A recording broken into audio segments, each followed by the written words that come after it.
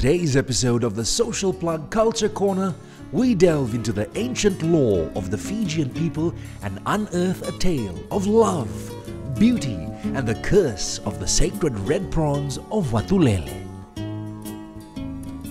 Long ago, in a land of pristine beaches and emerald hills, there lived a chief's daughter of great beauty and haughty demeanor, known as Yalewanithangimbula, or the Maiden of the Fair Wind in the common tongue.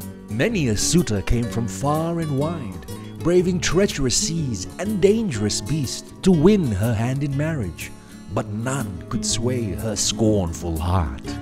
Not far from her domain, across shimmering waters, lived a young chief's son, handsome and brave, and heir to the throne of the mainland tribes.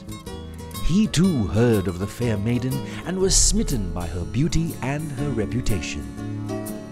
He resolved to travel to Vatulele and offer his heart and his hand to the maiden of the fair wind. With great care and preparations, he set sail in his canoe, bearing many fine gifts for his beloved, among them a selection of urambuta, the giant red prawns from the coastal streams of Vitilevu, wrapped in leaves and cooked in coconut milk. This was a rare and delectable delicacy, fit for a woman of such high standing. But the maiden of the fair wind was not easily swayed and was incensed by the young chief's audacity. In her fury, she ordered her ladies-in-waiting to hurl him off the cliff above Nganilau, or the caves of the eagles. As he fell towards the sea, the succulent red prawns slipped from his grasp and fell into the rocky pool below. Miraculously, the young chief survived his fall and sailed back to his homeland, while the red prawns, imbued with the magic of the island, came back to life in the cool waters of the pool. To this day, they can still be found there, in the company of the leaves in which they were wrapped, growing along the rocky terrace where they are protected from harm.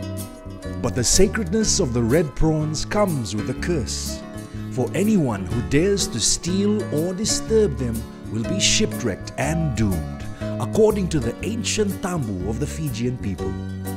Thus they remain a symbol of beauty, love, and the dangers of pride and folly in a land of many wonders and mysteries.